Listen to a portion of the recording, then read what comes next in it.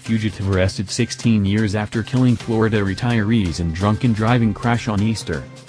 A fugitive on the run since 2008 has been captured in Costa Rica 16 years after he drove drunk and killed a retired married couple on Easter in Miami. Henry de la Hoz, 46, was turned over to U.S. Marshals and was set to begin serving a 12-year prison sentence in Florida.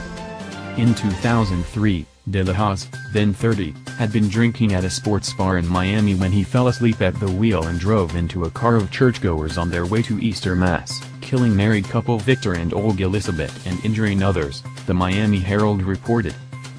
It was a relief to the family who had been waiting nearly 2 decades for justice. The Elizabeth's son had planned to break the news of his first child the day of the crash, and the couple would never get to hear they were grandparents.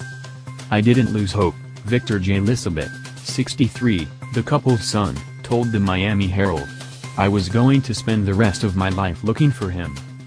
A slow legal process caused 5 years to go by before de la Hoz eventually pleaded guilty in 2008. The judge gave him a week to get his life in order before he served his term, which gave him the time to flee the United States before his sentencing. The children of Olga and Victor Elizabeth and others waited for de la Hoz in the courthouse to talk about the lives of their deceased parents, but he never showed up.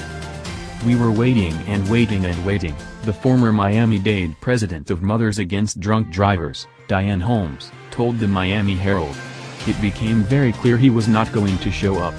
It was another crushing blow for the family." As years went by, the case stayed open because of prosecutor Suzanne Von Paulus, who kept in contact with detectives and federal marshals, as the Miami Herald reported. In March 2016, U.S. Marshals discovered de la Hoz living in Costa Rica and teamed with Interpol to take him down. They found he had created a whole new life in his 8 years on the run. Drunken driving suspect sprayed body spray in mouth to hide alcohol smell, police say. De la Hoz had a wife and 10-month-old son, worked in construction and was a tattoo artist. He even started a foundation that helped children learn about martial arts. He was arrested by Interpol in March, with U.S. Marshals picking him up after Costa Rica kicked him out of the country. He fought extradition but wasn't successful.